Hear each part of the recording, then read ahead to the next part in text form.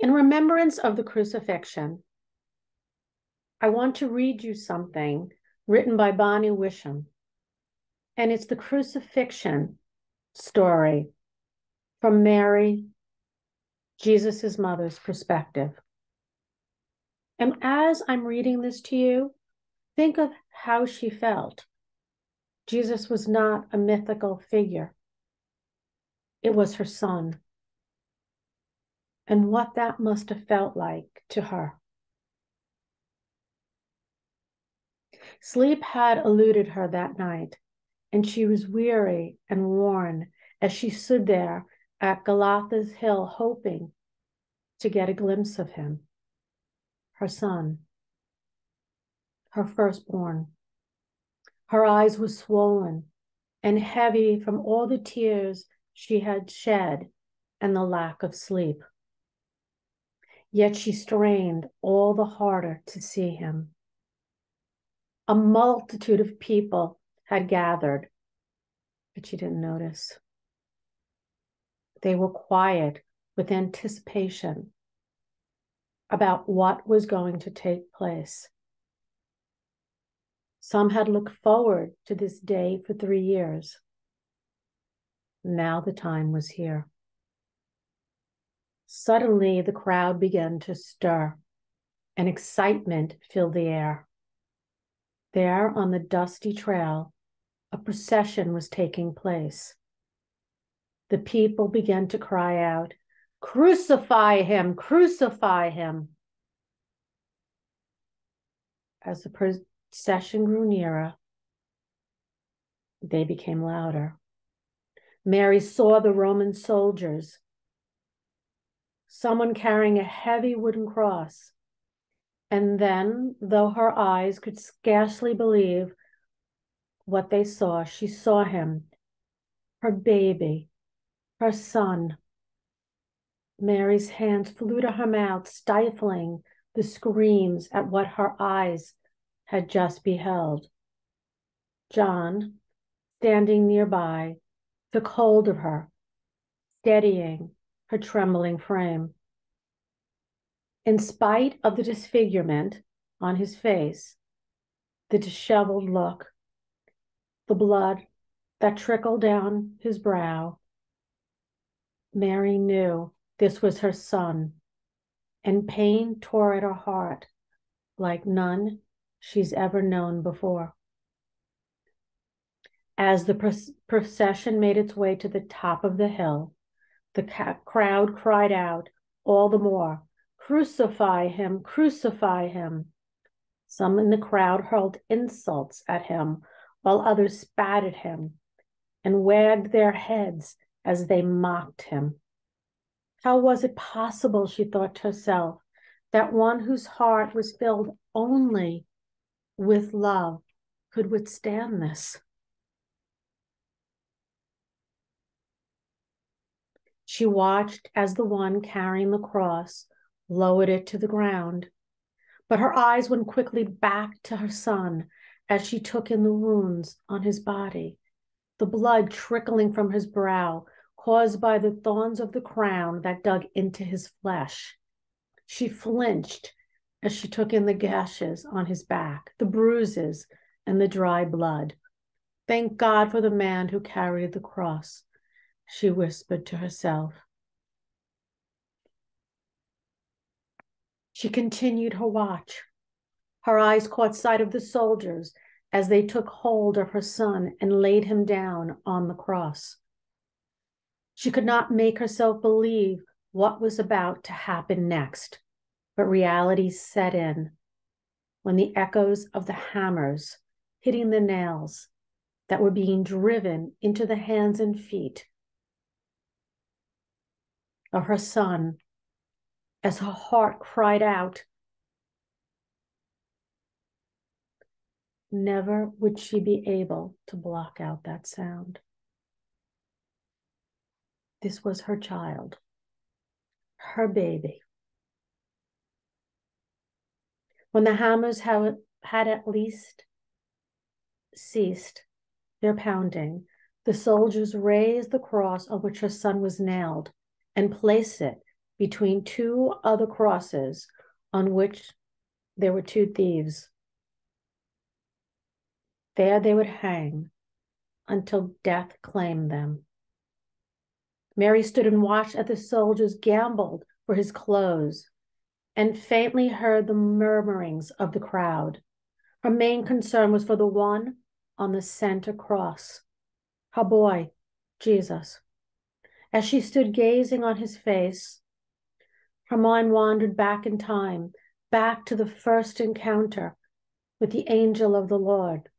It was then she was told of the coming birth of Jesus, how he would be conceived by the overshadowing of the Holy Spirit. And she had been chosen by God himself to bring this baby into the world. She remembered the months that followed as the baby grew within her womb, making himself known with every little movement and kick. Her love for him had grown more with every passing day until she thought she couldn't possibly love him any more than she did already. She remembered the trip to Bethlehem with Joseph to pay taxes, how tired and weary they were when they reached their destination. Not only were they tired, but Mary began to experience the pains of labor. As they searched for a place to spend the night, they found every place was filled up. One innkeeper, noticing their plight, offered to let them use his stable for the night and gave them clean hay for a bed and food for their animal. And that night, just when she thought she couldn't love him any more than she already did, there he was, her newborn son. And the love she felt for this little baby was unlike any she had ever known before. As Mary continued to look on the face of her son, a face filled with such anguish and pain, she wondered how the years had gone by so quickly. Those wonderful years as Jesus grew from an infant to a young boy, following behind Joseph in his carpentry shop. Mary remembered the toothless grin on his face the day he came home from fishing with a tiny fish on his line. And oh, how sweet it felt when he wrapped those little arms around her neck to comfort her when she was down and out. No amount of money, no worldly possessions, not even death could take those precious memories from her. But now she was so frightened for him. Not since she and Joseph thought they had lost him when returning from the Passover in Jerusalem had she been this afraid. They found him safe, then discussing scriptures with the priests, and didn't know whether to be angry with him or just be thankful they had found him. He was a smart one, and Mary was so proud of him. Nevertheless, he deserved a good scolding for scaring them so, and Mary had done just that, even though her heart had not been into it. Though she hadn't really understood what his reply meant. Don't you know? I must be about my Father's business. Was all of this part of the business? Then all too soon, those precious childhood years had passed with its scrapes, cuts, bruises, tears, and his dirty little face as a young boy that was so endearing to Mary. And Jesus stood there, a young man, ready and determined to go about his Father's business. He embarked on a journey that took him far from home and family. When he made his intentions known to Mary, she was sad that he was leaving, but so very proud of the fact that he had grown up into such a fine young man. And so she hugged him and kissed him goodbye, wishing him the blessings of God. But deep within her beings, there was this churning, this uneasy feeling in the pit of her stomach as she watched him leave. She wanted to protect him, but knew she couldn't. And as the days and months went by, Mary kept her ears open for any bit of news of her son and cherished every bit that came her way. However, along with the good news, sometimes there was bad news. There was news of how he had chosen 12 men to travel with and work with, news of the multiples healings that were taking place and the many people that were following him and being restored to good health.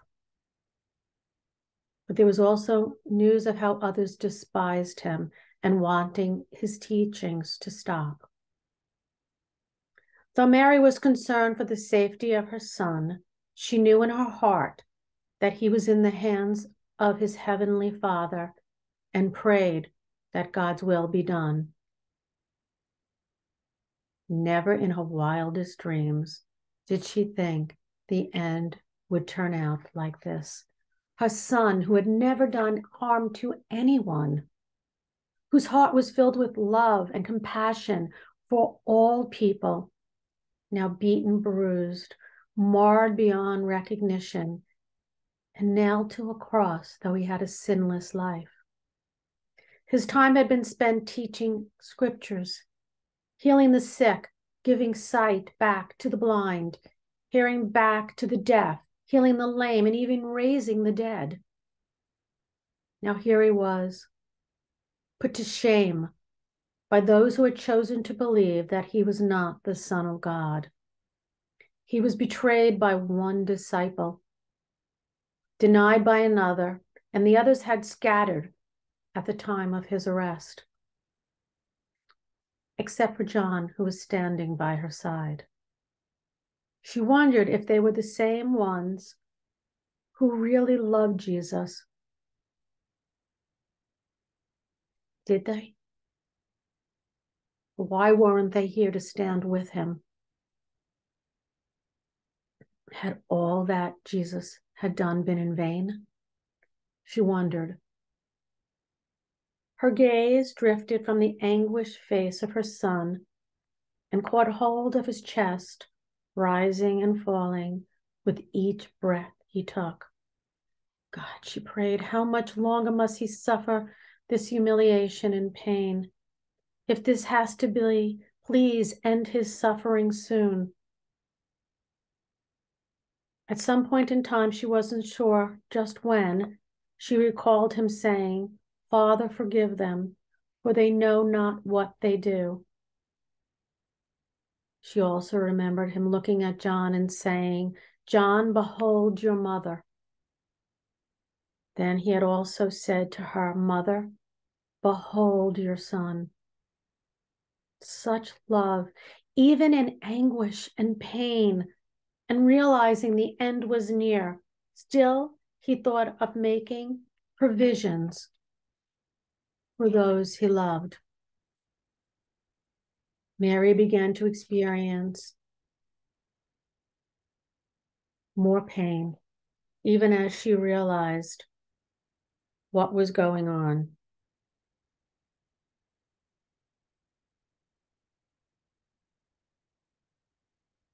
When he cried out from the cross, my God, why hast thou forsaken me? It was though a spear had been plunged into her own heart.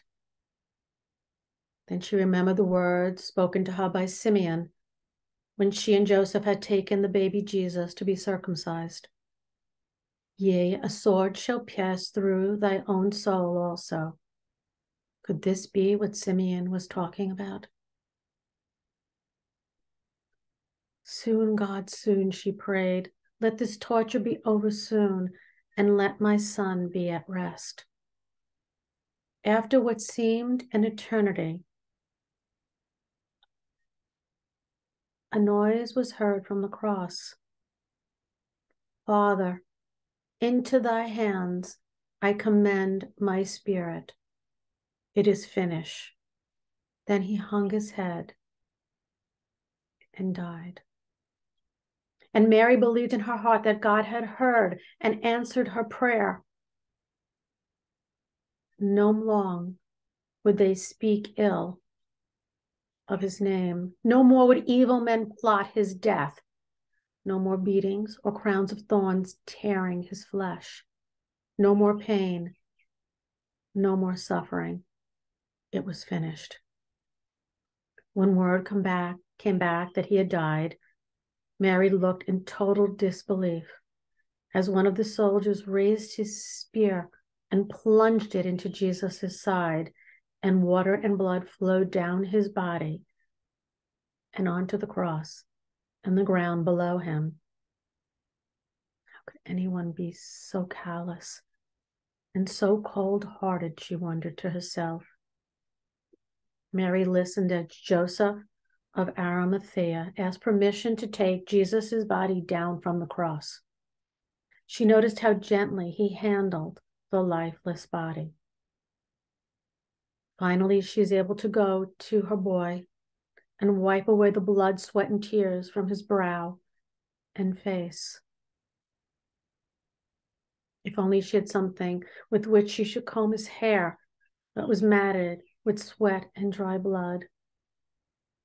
She takes his head in her arms and rocks him back and forth, just as she had done when he was a child. This was her son, the man she raised, the baby and the man that she loved. As Joseph took the linen cloth from Nicodemus to wrap the body, Mary whispered, "Oh, please let them start at his feet so that I may look upon his face for a little longer." She wanted to remember every detail that was so dear to her. As Mary walked away from the tomb, her heart was heavy, her body bent with grief. Her son was dead, and she couldn't make sense of it all. "It's over," she says to herself. "He's gone. My boy is dead. I don't understand why." The angel said he would be King of Kings and the Savior of our people. But how can that be now? He's gone. And what hope is there now? How can I ever fill this hole that has been left in my heart?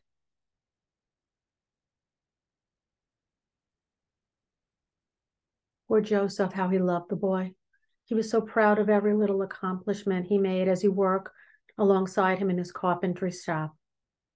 Thank God he wasn't here to witness this awful thing they did to our boy Jesus. Mary and the others still had not fully understood what Jesus had tried to teach them about his death, but how he would rise out of death's sleep on the third day. Their hearts were filled with hopelessness and despair. They didn't understand. If only they had known this was not the end, but just the beginning of a life of hope and promise in a world with no end. If only they had known the rest of the story. And you know the rest of the story. You know how it goes.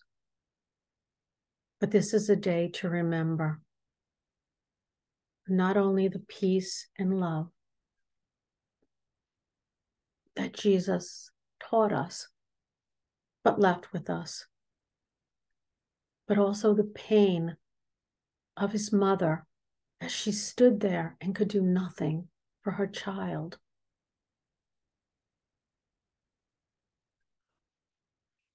And so on this day, there is happiness as we look forward to the resurrection, but there's pain from the man who hung on the cross with the nails piercing his hands, and from the mother who watched her son die and could do nothing. God bless you all.